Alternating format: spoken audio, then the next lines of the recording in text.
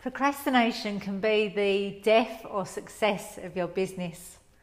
Hi, I'm Anne Harris and I'm what's known as a body whisperer, and I work with people to help them interpret and treat pain when it shows up in their body. Procrastination can affect us in so many different ways.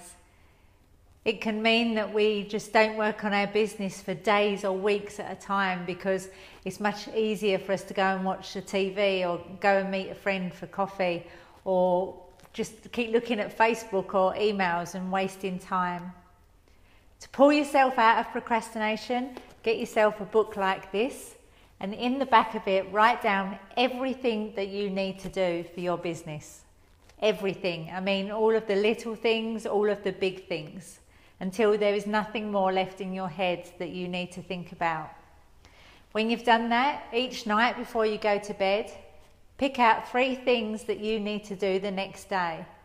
Some of them may be easy and some of them may be hard, but just make sure that you write them down and you know that you can achieve them the next day no matter what.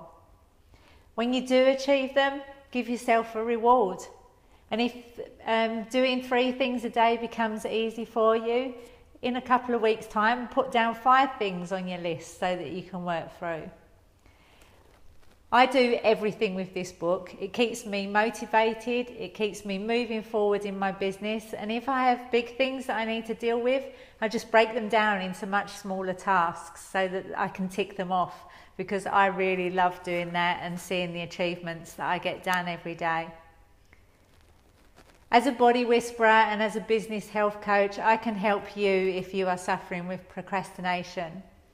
So if you want to find out more about how I can help you, go to my website, opulentsouls.com, and read more about what I do.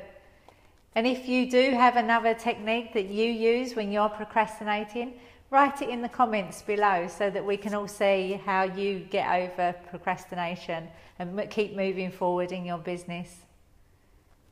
Until next time, keep going forward. There's a lot of people out there who you can help and make the world a much better place.